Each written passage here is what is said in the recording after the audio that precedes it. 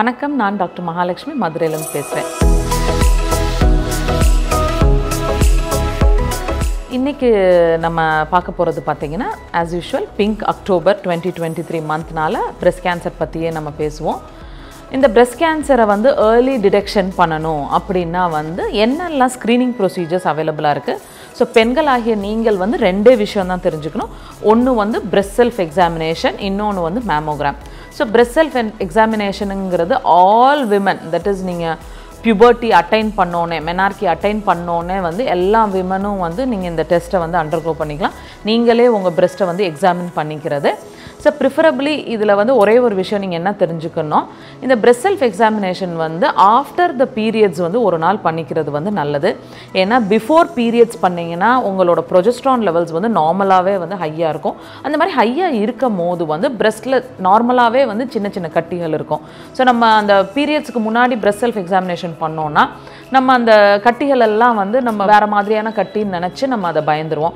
அதனால் என்றைக்குமே இந்த breast self examination after your periods முடிஞ்சு ஒரு 5வது நாள் பண்ணிங்கன்னா அது உங்களுக்கு கரெக்டான ஆப்டான டைமாக இருக்கும்.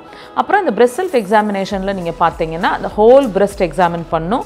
That is inner quadrant, outer quadrant, Appar quadrant, lower quadrant. அது போக நிப்பிள் ஏரியோலார் காம்ப்ளெக்ஸை எக்ஸாமின் பண்ணும். அதுலேருந்து ஏதாவது டிஸ்சார்ஜ் வருதான்னு பார்க்கணும். அது மட்டும் இல்லாமல் அதோட ஆக்சிலரி பார்ட்டையும் நீங்கள் எக்ஸாமின் பண்ணணும். இப்போ லெஃப்ட் பிரெஸ்ட் எக்ஸாமின் பண்ணிங்கன்னா லெஃப்ட் ஆக்சிலரி ரீஜன் எக்ஸாமின் பண்ணும்.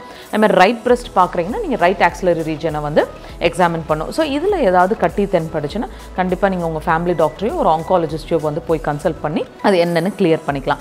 Second option is nothing but mammogram. So மேமோகிராமை பொறுத்த வரைக்கும் 2 விதமான மேமோகிராம் இருக்குது. ஒன்று எக்ஸ்ரே மேமோகிராம், டிஜிட்டல் மேமோகிராம்.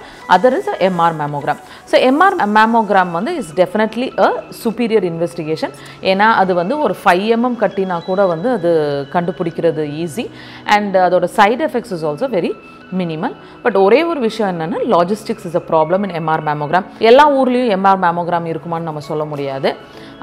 ஆனால் எல்லா ஊர்லேயும் இந்த எக்ஸ்ரே மேமோகிராம் இருக்கும். ஸோ எம்ஆர் மேமோகிராம் அவைலபிளாக இருந்ததுன்னா you go for MR mammogram. இல்லை லாஜிஸ்டிக்ஸ் இருக்குது, அந்த மாதிரி இஷ்யூஸ் இருக்குன்னா you can very well go for a x ray mammogram. So மேமோகிராமை பொறுத்த வரைக்கும் என்ன தெரியணும் அப்படின்னா, மோர் தென் 40 years ஆஃப் ஏஜ் கண்டிப்பாக ஒரு தடவையாவது நீங்கள் உங்கள் மேமோகிராம் டெஸ்ட் பண்ணி பார்த்துக்கிறது நல்லது. Less than 40 years of age எப்போ பண்ணுவோம் அப்படின்னா, family history of breast cancer, like உங்கள் வீட்டில் அம்மாவுக்கு, அக்காவுக்கு, பெரியம்மாவுக்கு, அத்தைக்கு இந்த மாதிரி யாருக்காவது பிரெஸ்ட் கேன்சர் வீட்டில் இருந்ததுன்னா அவங்களுக்கு மட்டும் we recommend mammogram at the age of 35 years. So இந்த பிங்க் அக்டோபர் மந்தில் நீங்கள் இந்த மாதிரி ஸ்க்ரீனிங் ப்ரொசீஜர்ஸில் ஏதாவது டவுட்ஸ் இருந்ததுன்னா கமெண்ட் செக்ஷனில் கமெண்ட் பண்ணுங்கள், நான் அதுக்கு ரிப்ளை பண்ணுவேன். அது போக there is a mobile number is also available. So நீங்கள் எப்போனாலும் ஃபோன் பண்ணி உங்களோட டவுட்ஸ் ஏதாவது இது பண்ணி நீங்கள் கன்சல்ட் பண்ணிக்கலாம். நன்றி, வணக்கம்.